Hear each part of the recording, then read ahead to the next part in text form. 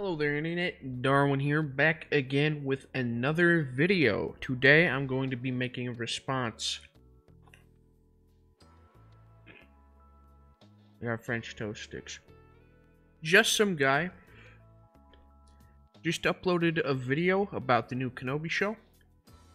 I like his content. I agree with a lot of it, but I saw this one, and it is like one of the, I don't know, biggest forms of cap I have ever seen. And I am going to talk about it, and I'm going to talk about why I highly disagree. And, like, also, I can tell by the dislike ratio that almost everybody disagrees as well. Even in the comments. It's like, yeah, people are flaming him a bit. Now, again, I like the guy. I like his content. Just this one video so far that I know of that I have an issue with. So, we're going to be getting into it. Basically, new Kenobi show came out. Kenobi is a troubled man. And it's showing him very troubled. And this guy, he's just like, he's surprised. Like, he's like, this shouldn't be this way, when clearly, if you put two and two together, it should. And, you know, I'm just talking, but, like, I'll explain in a second. To some guy, if you somehow come across this video, I highly doubt it, but just know I'm not, like, taking a dump on you or whatever. I'm not, like, hating. I'm just criticizing your opinions with my own opinions and also facts. Okay. Let's get into the video because I'm stupid. So, the first clip is already like a big whoopsie because, you know, well, we'll show you. I'll show you. I've been waiting for you, Obi-Wan. We meet again at last. The circle is now complete. When I left you, I was but the learner. Now I am the master. I've been waiting for you, Obi-Wan. We meet again at last. I've been waiting for you. The circle is now complete. We meet again at last. I was waiting for you. Now the circle is now. Already, it's very, you know, disingenuous. It's very misleading because, you know, that is very obviously not what the context is. That's not what that is. That's not what he was referring to. It's the third episode of the show. That is Obi-Wan's first encounter with Vader. And he's spinning it around to be, oh, that's their big fight. That's where in A New Hope, that's what he's referring to when Obi-Wan schooled Darth Vader. When, like, I hope he's like being like sarcastic and like not serious, because that's very clearly what he's not referring to. There's obviously going to be a big fight at the end. There always is. But yeah, let's get into it more. Well, that didn't take long. I said Disney would find a way to ruin the Kenobi series, and they did it in record time. How? By making Obi-Wan Kenobi a coward. Already incorrect. Well, kind of. It's complicated because, you know, the man has severe PTSD and trauma. And, like, all of these fears and, like, forms of grief and regret and stuff, you know, it all, like, accumulates into this big mesh of, like, it affects you, especially, like, after 10 years of dealing with it. You know, your brain's still being stuck on such a horrible event in your life, like, that affects you. Now, again, gonna be going in depth with this later, because I'm just stating the case. I will explain. But yeah, let's just continue. Not afraid, not rusty, a coward. Just look at this. Treated, disrespected, totally bitched. How did we get here? Let's start from the beginning. The episode picks up with Obi-Wan and Leia on the cargo freighter. Obi's tried to communicate with Qui-Gon Jinn. Remember how at the end of episode 3, Yoda told Obi that he'd teach him how to speak with Qui-Gon through the Force? Well, apparently Obi either never managed to do it, sucked at it, or Qui-Gon Jinn doesn't accept collect calls, because he never answers. 1. He has cut himself off from the Force for 10 years. 2, he is just now reconnecting to the Force. Now, I'm pretty sure people who have cut themselves from the Force, or people who are just not Force sensitive, are not able to, see Force ghosts. I will actually look this up real quick. Okay. Force ghosts can only appear to Force users. Just Googled it. And now, Obi-Wan, yeah, he's a Force user, but he cut himself off. Now, I don't know about you, but that seems kind of telling. Like, show don't tell. They don't need to hold your hand to tell you this. I'm going to skip 2 points that are relevant to what I want to speak about. I'm not going to go through the whole video. That's just a waste of time for me. Yeah. This is probably a play on Leia being a 10-year-old kid, but she can't both be mature for her age and totally innocent. As Obi and Leia walk, Obi catches a vision of Anakin wrapped in his Jedi robes, totally throwing Obi off. That's a great moment. You know what would have been better? If Obi had started having visions of Anakin on Tatooine, and then had the scene of Reva telling him that Vader still lives. Now, that could work, but it's context. It's for context. He has been spending 10 years trying to forget it. Trying to forget Anakin. And then poof. He finds out that Anakin is still alive after what happened to him, what he did to him. And of course that would kind of trigger his anxiety because, his past is catching up to him. What's Anakin, what does he even look like? What's he going to do to him? When Anakin shows up, what's gonna happen? It's only a matter of time. Now, of course, I mean, you could be like, oh, it's his ghost haunting him, before finding out, but they're trying to show him starting to get past the point, and then the past coming back. It's not just him constantly living in the past. You're being haunted by it 24/7. At least that's kind of what I make from it, if that makes sense. Then it goes to Reva arriving at the Inquisitor's headquarters, and she has to walk 400 miles to get into this thing. She has to go through this, and this, and this, just to get to the Inquisitor room.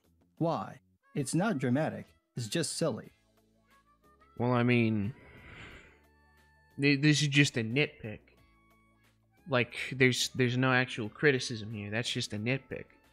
1, it's a freaking highly secure ocean freaking monument building. They're gonna have, the big boss room isn't just gonna be in the main, center of it all. It's gonna be deep. This is underwater. This is the place at the end of Jedi Fallen Order you go to, where you go underwater and then you find Vader, you fight Trilla, and then Vader pops up. This is that place. Empire, daughter, and farmers from Tall ever since he rescued her. And the moment he's actually pressed, he slips. Sure, when people don't do something for a while, they get rusty, but this seems forced, and it was. Obi plays off the name mix-up as him confusing Luma for her mother, who'd recently died. This was all to have a reason for Obi to say that Leia reminds him of her real mother, Padamame or Panda Bear or whatever the fuck her name was. The troopers buy this and go about their business. Now again, this seems really just like a nitpick, like you want to complain about something, or like trying to find something minor and like spinning it as something big. I don't know, that's kind of what I get from this. Like there's not much to complain about, man. He just, you know, getting old, getting frail, his mind isn't what it used to be, and he's kind of, you know, mentally out of it, considered everything that's just happened. And, you know, it kind of, you know, makes your decisions, your cognitive abilities not really that pristine. Once they leave, Leia confronts Obi about knowing her real mother, and then flat out asks him if he's her real father, which he denies. That's got to be a nod to the fan theory that Obi and Padme were having an affair. If it's not, it's miraculous that the writers would stumble onto that. Leia also confronts Obi about constantly lying to her, which is interesting that she catches this at 10 years old, but 9 years later, a then 19-year-old Luke never notices. It also sets up a difference for the reason why Obi lies to the twins. He lies to Leia to protect her, while he lies to Luke to manipulate him into becoming a weapon to kill Vader. Another reason is probably unintentional, but the scene also sets up why Obi would use Luke against Vader instead of Leia. He knows. Well, that's a little disingenuous. That's not really what happened. It wasn't Obi-Wan like manipulated Luke to like kill his dad. No, that's not the story, man. That's not how it goes. They think Luke is the chosen one because Anakin failed. They assumed that he wasn't the chosen one and that Luke is the chosen one the prophecy spoke of. I assume that Leia, up to that point, hasn't shown signs of the Force, because they really only explore that around Return of the Jedi. And so, why would Obi-Wan go to the senator girl to stop Darth Vader when he can go to the son of Anakin Skywalker, who he thinks is the chosen one, and, you know, try to train him to become a powerful Jedi so he can, you know, stop it? Because no one else was going to do it. Why not have the most powerful Force user in existence have his son, train his son to stop the big bad guy for the greater good? When you can't do it, you're an old man. No one else is going to do it. Against it. She shows him a secret tunnel that they can use to get to the escape ship, but then Obi feels a presence. He runs to the door and looks outside, and somehow, in the span of minutes, is gone from the middle of the day to the dead of night. Why? Because Vader. Why? Because it's Star Wars and it's an alien planet, and who knows how time works there. You know, it could just easily be that time is very strange, you know. Days could be minutes, nights could be hours, you don't know. It's fiction. Yeah. From the middle of the day to the dead of night. Why? Because Vader has arrived. Apparently he brought the night with him too. Now, everyone is scared shitless. The troopers, the Inquisitors, and the people in the town. And that last part is really important because they would have no reason to be afraid of Vader unless they knew who he was and what he does. Mapuzo isn't exactly a tourist destination, So the fact that these people in the middle of nowhere know about Vader pretty much destroys this idea that Obi had no idea Vader was alive. Not really. One, yeah, have you been paying attention? This planet was a mining facility. Like, the Empires basically drained the planet of everything. A planet that is that heavily, like, controlled by the Empire is going to, gonna know the Empire pretty well, I'd assume. But, we'll get into the Obi-Wan thing in a second. It's just not plausible. 1. Yoda calls Anakin Vader when he shows Obi the video of Anakin killing Jedi, so Obi knows this is the same person. 2. Tatooine is well known for its scum and villainy, so it's very likely people on the run from the Empire might show up and have carefully edited stories to tell. That's just hearsay? Objection, Your Honor? Lack of foundation? Like... Hold on. Obi-Wan lives in a cave way far away from civilization. He goes to a job that is very, very far from the town. It's just he shovels meat from a dead fish all day. That's his job. No one talks there. Like, we've seen it. He goes there. He doesn't hang around. He doesn't hang around because he doesn't want to be seen. He actively avoids people. He only goes around people when he needs to. It's very plausible that he has not heard anything in 10 years. When you're avoiding something, it's very easy to not know stuff about it because you're actively avoiding it every day of your life. And that's what Obi-Wan's doing. He's avoiding everything.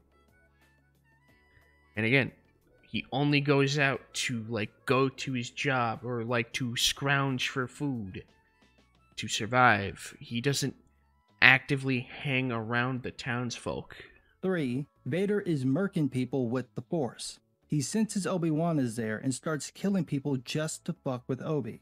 He strangles a father, snaps the son's neck, and drags a screaming woman through the street, all just to get Obi to come out of hiding. Incorrect. He is trying to scare Obi-Wan. He is doing a bunch of senseless violence because that is the direct opposite of what Obi-Wan knew him to be. Obi-Wan knew him as a master Jedi Knight who saved and helped a bunch of innocents. And Darth Vader is literally killing just random townsfolk. He is not doing anything. He's not trying to drag out Obi-Wan. He's so violent, even the Inquisitors are afraid. There's no way anyone's keeping this a secret. Secrets, it's not really the fact that it's a secret or not, it's the fact that Obi-Wan, is actively avoiding the Empire. He's actively avoiding everything surrounding the Empire. You only saw him at the very edge of the town to collect his frickin' sand camel and to go to work or to go back to the cave. Obi would have to know about Vader after Vader spending 10 years murdering people in public.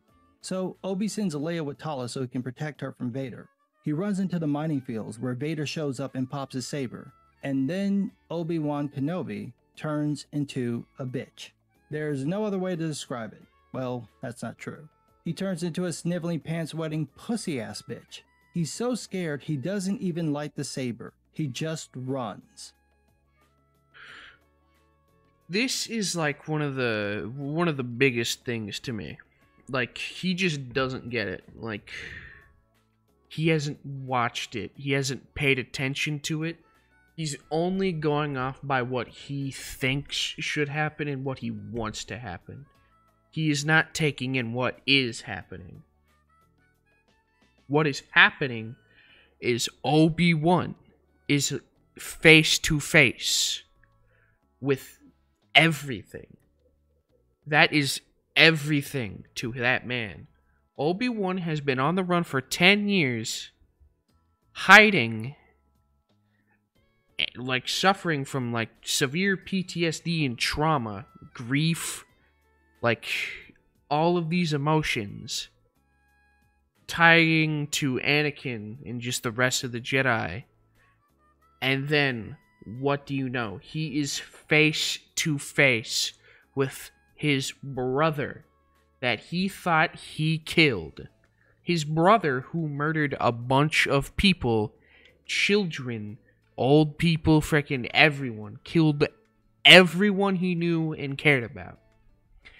And what is his first instinct? Oh, to be like, oh, I'm gonna save the day, I'm a hero, I'm freaking Superman. No. He sees that monster. He sees the boogeyman. That is the boogeyman to him. He, like, unrecognizable. That is not the man he knew, but he is. So his instinct is to run away. Dude, I thought you were a Jedi, not some cop from Uvalde. And he's not a Jedi anymore. He only has the lightsaber on him as like a last resort defense. It's not his main weapon. Why do you think he carries a gun? And then he appears to run back the same way he came because no one told director Deborah Chow that if you cut to another shot that looks damn near identical to the first one, it'll make people think it's the same shot. Again, nitpicking. And that Obi is running back to Vader instead of from him. You don't have to reshoot it, you just have to hold in his breath though. Anyway, Obi runs, and Vader shows up behind him. He must have been holding his breath the whole time. And they start to fight. Now, remember how Obi was still a good shot when he got caught by the stormtroopers? Yeah, all that's gone now. Vader well, he hasn't been a Jedi for 10 years. You know what he has been? A frickin' desperado, a frickin' outcast. He's gonna use a gun. You know the so uncivilized thing he quoted? Yeah, he's so uncivilized now. This is his reality. He's not gonna out himself as a Jedi. You know, I play frickin' super frickin' Meat Boy. I 100%ed that game. You think after 10 years of not playing it, I'm gonna be good at it? No, I'm gonna suck. I'm gonna be horrible at it. And also, being a Jedi is also being one with the Force. If you are not in tune with the Force, you're going to suck at being a Jedi and you're going to die. Just whoops his natural ass. Finn fought better than this. That's not to say Obi-Wan should be the monster that he was in the prequels. He can be rusty, but not a wet-ass pussy. Now, I don't think you understand the scope of this. He's not just rusty. He is a frail, traumatized, PTSD-ridden old man. He look at this. Look at this. This is his brother that he thought he killed. And he is back looking like a Frankenstein monster. Do you think he's going to be chill, calm, collected, and know how to fight after 10 years of not doing so? After 10 years? After abandoning everything he knew. Just destroyed. Thoroughly destroyed. All his skill left him because what? He's scared of Vader? This isn't as bad as having Luke try to murder his nephew because he had a wet dream, but it's still terrible and unnecessary. We didn't need to see Obi and Vader fight, especially if it's not going to be an actual fight. The tension of them almost meeting, of Obi sensing Vader's malice, of Vader almost learning about Luke and Leia would have been enough. You don't have to do this. While all this is happening, Leia decides to send Tala. You know, again, it's just nitpicking. Yeah, you don't have to, but it's about the two. It's about both of them. Yeah, it's about both Obi-Wan and Anakin. And so, yeah, they're going to meet. They're going to have their first run-in after he finds out he's alive, and Vader knows he's he's around. You know, the man he's been hunting for years. Back at the quarry, Vader corners Obi, grabs him with the Force, which Obi can't break free of, and then knocks down some flammable rocks. Obi can't break free of because he cut himself off with the Force for 10 years. That's not a small number. 10 years. He's just now reconnecting to the Force, and he is just not good. He's never even really been the greatest at using the Force. He was more of a swordsman. Rocks, lights them on fire with the saber, which is admittedly cool, and Force pulls Obi through the fire. Hell, he might as well kill him, but that can't happen because of the lore. No, that can't happen because Vader doesn't want to kill him. So Vader stops when he's basically won and sends troopers to get Obi so he could torture him some more later. So, to recap, Obi is scared shitless of Vader to the point he forgets how to fight. He's forgotten how to fight for 10 years. This isn't just like a new occurrence. Knowing how to shoot a gun isn't the same as like using a lightsaber. Now, remember when you and everyone else were dogging on Rey for like being amazingly great with a lightsaber for picking it up for the first time? Now I know he used to be an amazing swordsman, but again, 10 years after not like doing anything, blocking out all of your past, running away from it, you're not gonna be good. You're gonna be horrible. He hasn't used the Force for nearly a decade to the point he struggles to stop Leia from falling to her death. When confronted with Vader, Obi gets manhandled and dragged through fire. And this is a man who plans to train Luke Skywalker to fight Vader on his own with minimal training. I mean, at this point, yeah, that doesn't really make much sense. You took one of the dumber parts of Star Wars, this idea of waiting until Luke is grown to train him, and actually made it dumber. Impressive. Most impressive. Then Tala shows up and kills the trooper sent to get Obi from this obvious high ground position, and all of them, including Vader, look in every direction but up. Vader should be fucking paranoid about anyone having high ground. But no. Instead, Tala lights the rest of the rocks on fire while Vader watches a loader droid carry Obi-Wan away. How about just force pulling Tala off the cliff into the flames? Or snapping her neck? It's not like he can't sense where she is. He could see her if he just turned his head. But that makes too much sense. So he just leaves.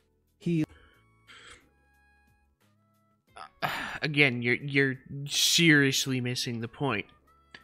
He let Obi-Wan go because he wants him to be alive. He doesn't want to kill him. You know what's going through this man's mind? He has been training for this moment. He's been preparing for this moment, correcting all of his errors. He has gotten rid of his cockiness. He has gotten rid of his arrogance. He is no longer Anakin Skywalker, the man who will just run at a bad guy and then get his arm cut off. He is the man that is ready for everything. And when he has dedicated his life to completely changing who he is as a person and as a fighter, he comes across the thing he was preparing for. And it is a sad old man who is scared. He is going to be insanely furious. He's like, what? I dedicated my entire life to this. I dedicated my miserable life to facing this man, to beat him, and he is a joke. Do you think he's going to kill him? No. Then what's that going to do for him? He wants a challenge. He wants to beat Obi-Wan. He doesn't want to just kill an old man on the frickin' side of the road. No. It's not Vader. He leaves. Vader leaves as he's winning. Oy fucking vey. He left because he's winning too easily. He doesn't want Obi-Wan to just be easy. If he wanted to kill him, he would have. But he doesn't want to kill him. It's not for the sake of plot. So, Tal is going to take Obi to Jabim to get healed. Meanwhile, Leia runs into Reva, who somehow managed to find the contact and kill him, and she chases after Leia. And that's how it ends. So it's going to be one of these shows, is it? They just couldn't help themselves. Just because Obi's broken doesn't mean he has to be incapable.